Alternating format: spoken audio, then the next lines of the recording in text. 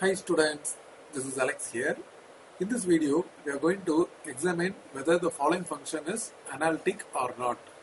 So here we are going to take the function f of z as u plus iv, that is equal to, we have to multiply this inside. So e power minus x into cos y is one term, and plus when I multiply this, we get minus e power minus x into sin y, and there is an I term that we keep it here. Now equating real part, we get u as e power minus x into cos y and v as minus e power minus x into sin y. Now we have to find ux, which is the partial derivative of u with respect to x. So derivative of e power minus x is e power minus x into minus 1, and cos y is constant. And derivative of u with respect to y is e power minus x is constant, and cos y derivative is minus sin y. So this becomes minus e power minus x into sin y.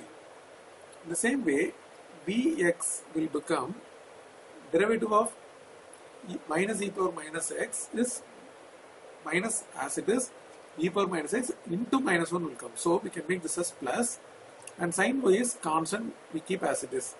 And vy will be minus e power minus x is a constant, sin y derivative is cos y.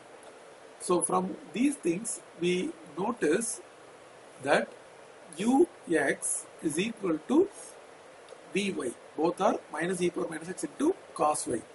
And again we also notice uy is minus times of vx. So they are same term with opposite sign.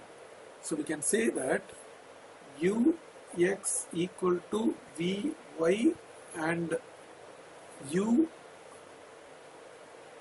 equal to minus vx.